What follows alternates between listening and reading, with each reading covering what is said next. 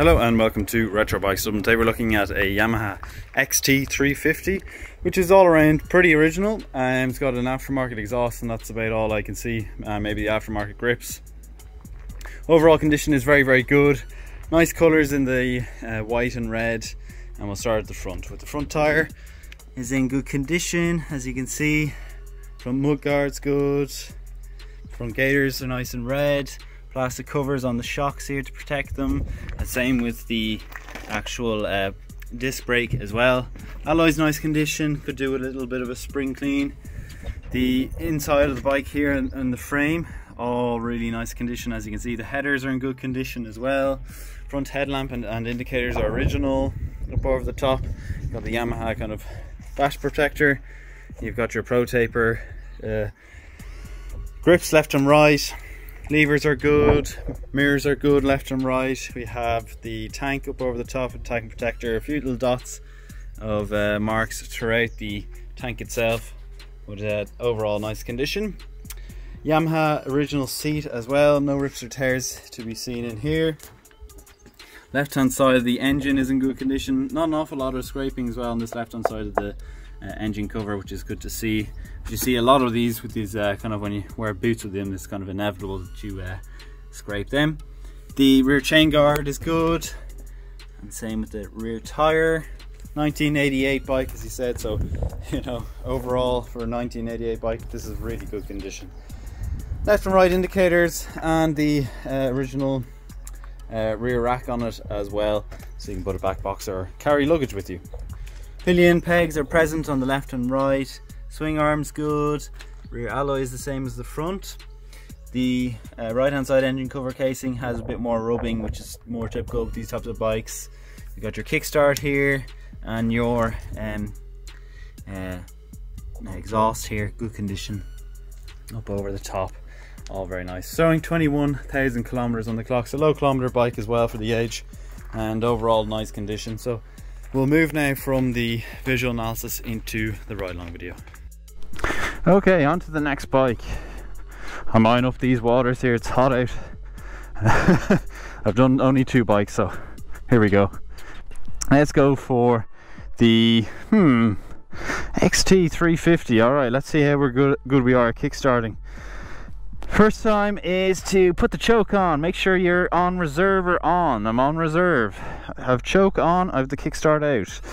And let's see how many kicks she takes.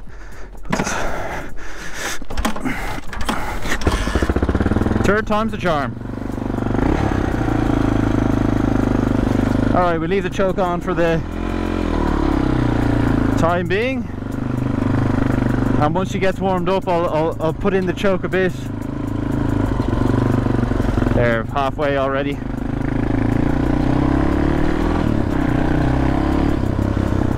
She's laid with that exhaust. I'm going to turn right here.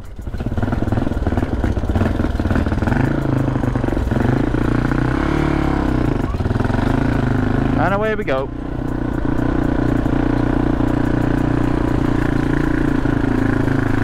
That's better. Alright, no choke. And we're putting it in here now. Seems quite busy. Let's put her into second gear. Going through the gears nicely all the way through. Let me turn off my indicator, stop telling people I'm turning right when I'm not. And let's turn right here. Going down the gears nicely as well. Alright, and up the hill. And it'll do the turnabout. Plenty of power in her. Going through all the gears, as I said, nicely up and around. I've ridden plenty of these XTs. This is my first XT350 now. I've done the 225s, the 250s, the 200s, the TW200s, all that kind of